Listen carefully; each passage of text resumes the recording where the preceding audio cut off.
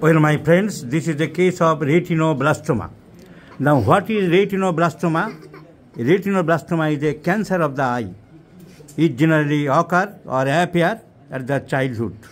ছোট ছোট বাচ্চাদের রেটিনা খারাপ হয়ে যায়। You know, retina is the compost of the nerve fibres, এবং এই নার্ভ ফাইবার্সগুলো জুড়ে জুড়ে মোটা হয়ে তৈরি হয় optic nerve which goes into the brain, যার জন্য মানুষ দেখতে পায়। এই retinoblastoma is curable. It is a cancer, but it is curable. It is not a very bad type of cancer, and the retinoblastoma of this child is treating by the medical college hospitals authorities. There are a lot of papers here, but there is no improvement. They have already suggested to out the eye from the eyeball socket. চোখটাকে বাদ দেওয়ার ওরা plan করেছে। So lastly, they have consulted to me, to the homeopathic system of medicine, whether it is possible or not to keep the eyeball in normal position and with normal functions.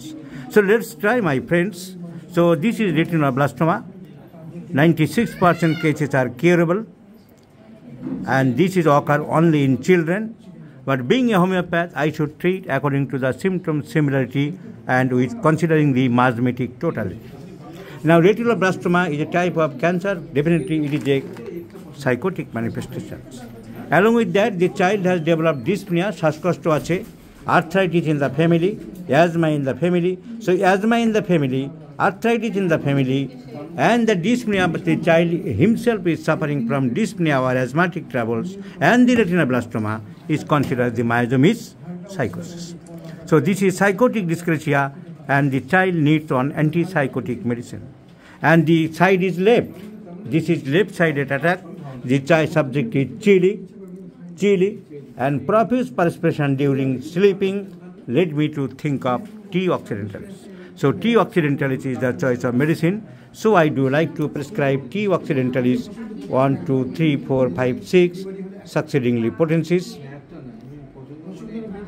BD twice in a day, and let's see the result. I shall share you, my friends. So this is a challenge in homeopathy, the cancer of the eye of the children, which is known as retinoblastoma.